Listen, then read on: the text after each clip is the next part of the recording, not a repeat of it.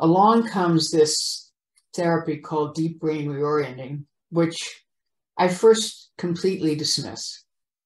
And I dismissed it on the grounds that neurofeedback gets dismissed by everybody else. I ignored this for 2 years. With 𝗜𝘁𝘁𝗲𝗱𝗮 had invited me to meet with the author of this deep brain reorienting, a man named Frank Corrigan, a psychiatrist in Scotland.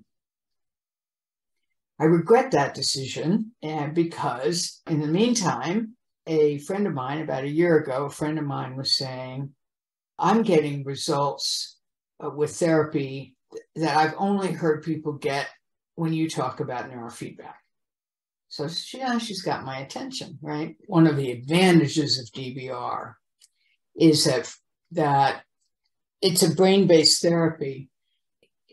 What happens is that the attachment shock is held in the superior colliculus, which is a brainstem structure. Quickly, it goes into the PAG, periaqueductal gray, which gives it an affective tone.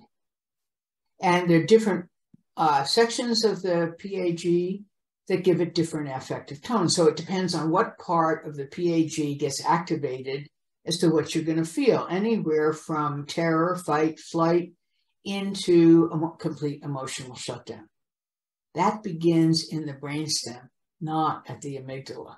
The PAG's information is transferred to the amygdala. So the amygdala, what we are looking at and thinking about is amygdala activation has begun in the brainstem, right?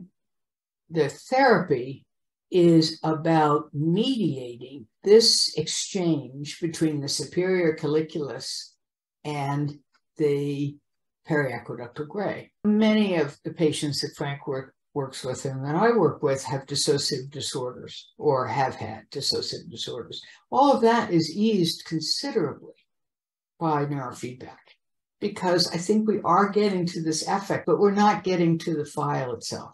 That's outside the realm of neurofeedback. What I discovered many years ago for myself was how vital neurofeedback was to affect regulation.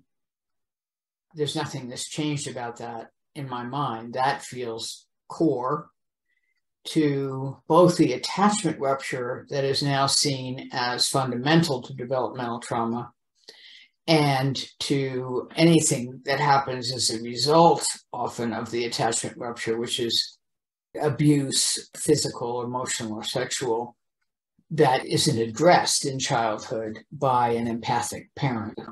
Developmental trauma has really been understood now. The fundamental issue is the attachment rupture.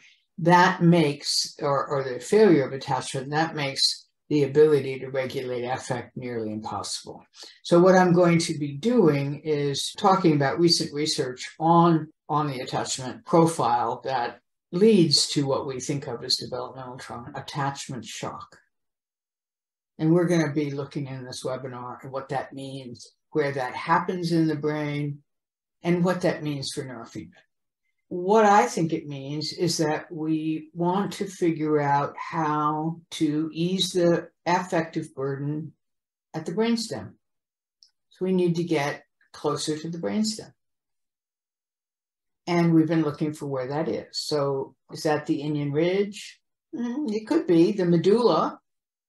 So what we're looking at is a part of the it goes all through the brainstem, but the reticular activating system is a system that begins in the lower brainstem. The medulla goes through the pons and goes into the midbrain. So if we train at the inion ridge, we're probably getting to the medulla.